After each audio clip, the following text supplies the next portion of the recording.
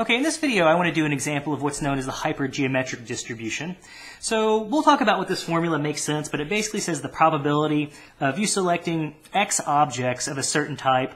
What we're going to do is we're going to use capital N sub 1, choose X. We're going to multiply that by capital N sub 2, and we're going to choose N minus X from those objects. And we're going to divide that by capital N divided by little n. Of course, this formula makes no sense without any context. So let's talk about some context as to where this formula is coming from. If you know the multiplication principle and some basic probability, that's all there is really to this formula, but let's talk about it. So let me read through this real quick and then just summarize it again. So we have a collection of capital N equals N sub 1 plus N sub 2 similar objects. So N sub 1 of them are going to belong to one class. You know, we'll say, for example, in my example, the very first one, I'm using red chips. And N sub 2 of them are going to belong to the second class, blue chips. So you've got some objects that are similar, but there's some distinction between them. So we've got all these chips, red chips and blue chips. Maybe you have people, so many people total. Maybe there's boys and girls. Maybe you have some number of objects. Some of them work, some of them are broken. Okay, so you've got this class of objects that are similar, but there's something that distinguishes them. So we're going to take a collection of small n objects, and we're going to select from, okay, so let me say this again. A collection of small sub n objects is selected from these capital N number of objects without replacement. We want to find the probability that exactly X of these objects are red. Okay, so suppose I select small sub n objects from the total number. I want to figure out the probability that X of these objects are red. Okay, and of course there's some restrictions on n and x, right? Little n has to be less than or equal to capital N. X is going to have to be smaller as well. So, use some intuition there. I'm not going to write all that stuff down. So we want to find the probability that X of these objects is red.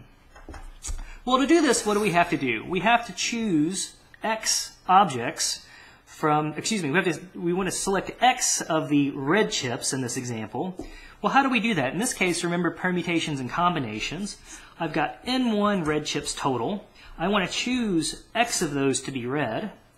Okay, well then what's going to happen? So I've got to choose X of the red chips, and, remember and corresponds to multiplication in probability. So we have to choose X red chips and the remaining chips.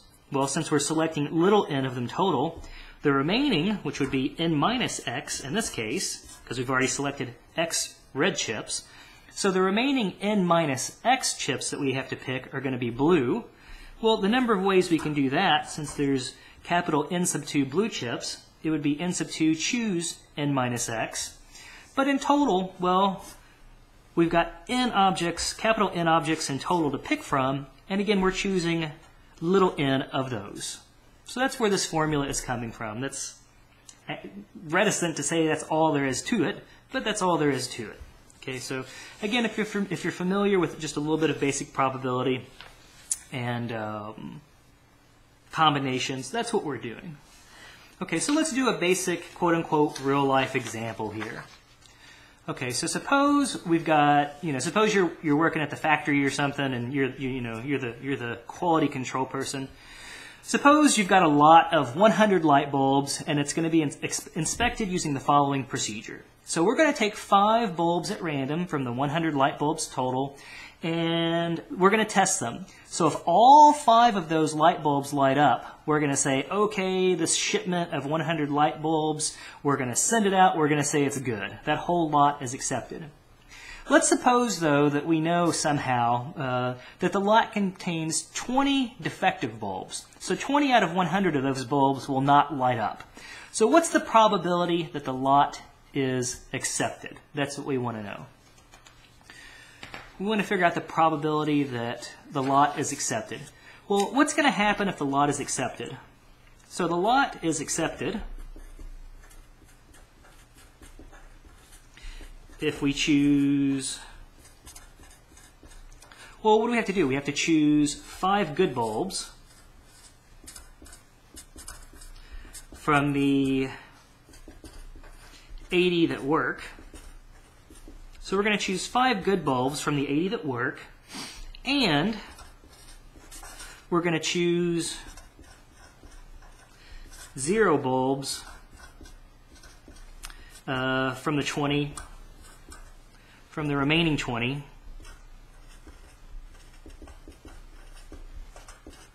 that don't work. Okay, so we're going to try to figure out, so, you know, you can sort of label X however you want to. Let's suppose that capital X, so let's suppose capital X is the random variable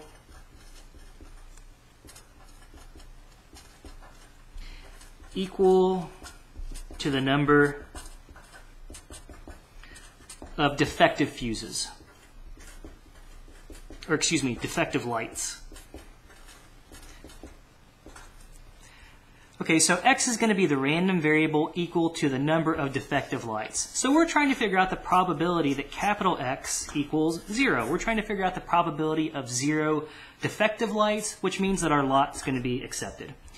Well, again, so we're going to choose 0 from the 20 that are defective, and from the remaining 80 that do work, we want to choose 5 of those. So that's going to be my numerator. And we're going to divide that. Well, the total number of objects, the total number of light bulbs, again, to choose from is 100. And we're simply going to have 100, and we want to choose, again, 5 of those objects. That's how many we're computing in general. Okay, so now it's just arithmetic. Remember to calculate this stuff. So n choose r, in case you've forgotten, that's n factorial over r factorial, and then we do capital N minus r factorial. Again, you don't really want to do this stuff by hand. I'll write it out just for fun. So 20 choose 0, that would be 20 factorial over 0 factorial. Then we would do 20 minus 0, which would be 20 factorial. Recall that 0 factorial is 1. So 0 factorial is not 0, it equals 1. And then we've got 80 choose 5, well that's 80 factorial over 5 factorial. And again, we take the difference, so 80 minus 5 is going to be 75 factorial. If you've forgotten factorials, I've got videos on those too. And then 100 choose 5, that's going to be 100 factorial divided by 5 factorial multiplied by 95 factorial. So again, I'm not going to compute all of this stuff.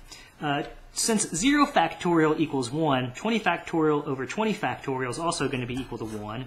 You can compute either with a, do it by hand or with a calculator, or you can even type this. You can even type in 80 choose 5 into, say, a Google search engine, and it'll give you the correct number.